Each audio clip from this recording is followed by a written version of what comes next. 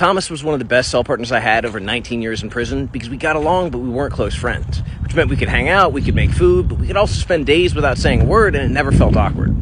After 6 years in the cell together, he was being put up for a transfer, and he didn't want to go because nobody wanted to go down to the lower levels where they had to deal with the dorms and the young guys.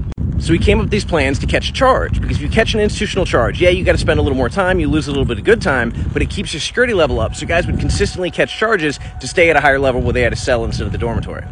So he went out and bought a broken fan and sat it right next to him. So when they came in for quarterly shakedown, they couldn't possibly miss the fact that he had 2 fans and one was contraband. And quarterly shakedown has teams who go cell to cell leapfrogging on each tier. So Thomas was already thinking, all right, I'm going to get my charge, I'm going to be good to go. And they skipped right over our cell because they leapfrogged one extra cell, not realizing they hadn't gotten us. And he wanted them to come in there, but it was a bad look to call and be like, hey, officers, y'all forgot my cell. So we went through the whole lockdown without ever getting searched.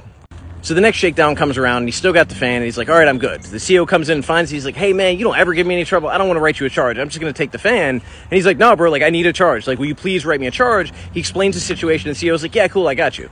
So the inmate advisor, the guy who's basically a lawyer for institutional charges, comes around, and he says, hey, I got a plea offer. They want to give you a reprimand, which means it won't stay on your record. And normally, if guys don't want to get a charge, this is a good thing, because it doesn't go on their record, and they don't lose good time. But Thomas wanted a charge. He was like, no, I need it. Like, can you go back and tell him? So the guy goes back to his boss and is like, hey, he doesn't want the reprimand. He wants to get a charge. And she said, okay, if he wants a charge, I'm going to put him in the hole for 30 days.